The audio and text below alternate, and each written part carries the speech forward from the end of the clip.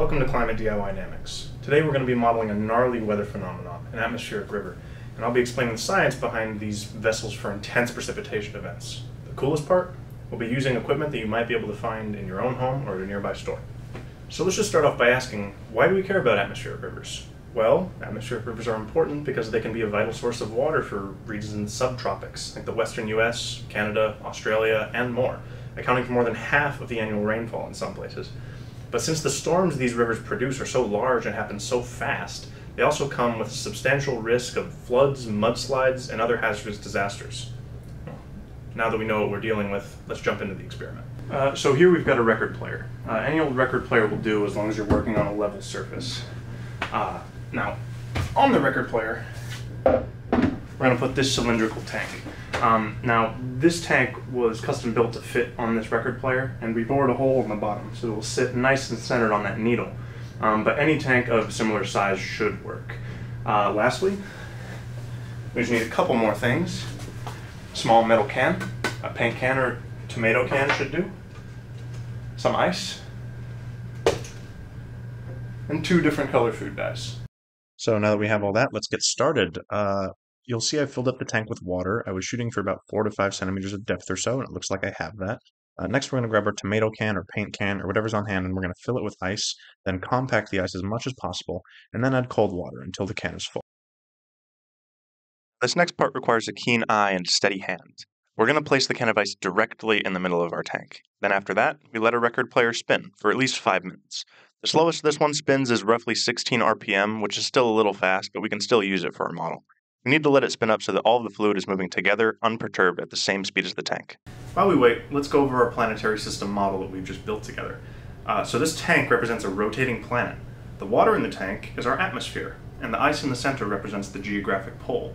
And we know that on Earth, it's very cold the closer you get to the poles, and it gets warmer the closer you get to the equator, which is represented here by the edge of the tank.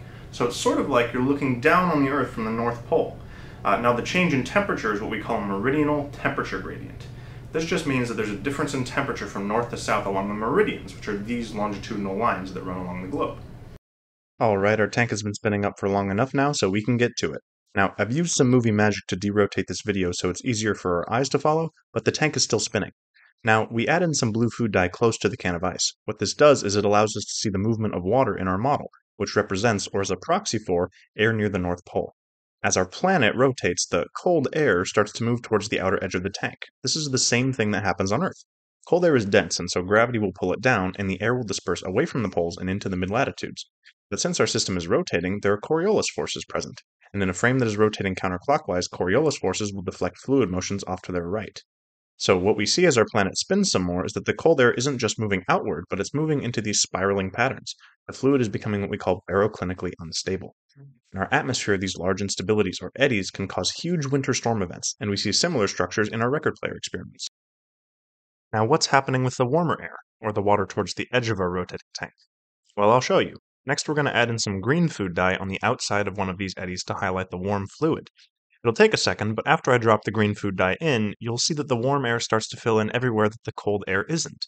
And if we wait, we'll observe that the warm air stretches out along the front of the spiraling eddy and is compressed, or bulldozed by the eddy, into a tight green stream of dye. This green stream in our desktop experiment represents warm air, and it is our analog to an atmospheric river.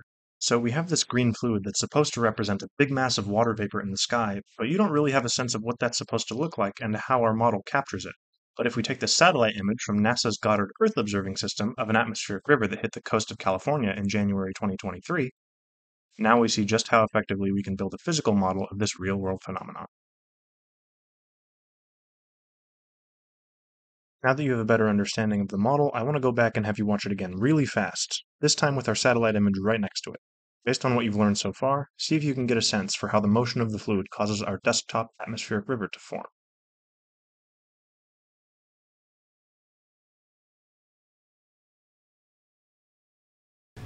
Now, a characteristic of air in the tropics, or the region around the equator, is that it's very warm and very moist.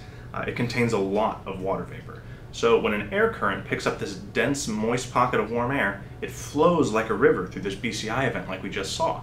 And they can flow for hundreds and hundreds of miles. Eventually, like we observed, the river hits a wall, the wall being a pack of cold air. And when a huge pocket of warm air with water in the vapor phase suddenly hits a huge pocket of cold air, what do you think happens? Well, let's think. If water in the liquid phase gets really, really hot, it evaporates into water vapor, right? So if water in the vapor phase gets really cold, that's right, it goes back into the liquid phase. The water in the vapor phase condenses very quickly, so you have an unbelievable amount of water that was just a gas suddenly condensing into a liquid all at once. This can cause several inches of precipitation over a large region in very little time. Now, this experiment shows that it's very easy to end up with the conditions needed to form atmospheric rivers, as long as you have a temperature gradient, fluid, and rotation. In fact, across several experiments in our lab, whether we were trying to show them or not, we end up with these desktop models of atmospheric rivers. We can spin the tank at a different speed, within reason, of course. Increase or decrease the amount of water, change the size of the tank, and we still see the same results. So, what does that imply for the formation in Earth's atmosphere, as climate conditions vary over time? Well, due to global warming, scientists expect to see an increase in the intensity and the frequency of atmospheric river events. So it's important that we as scientists monitor atmospheric rivers so that we can help plan on how to manage water supply or prepare for floods. This has been Atmospheric Rivers with DIY Namics. I hope you learned something today, and I hope to see you next time.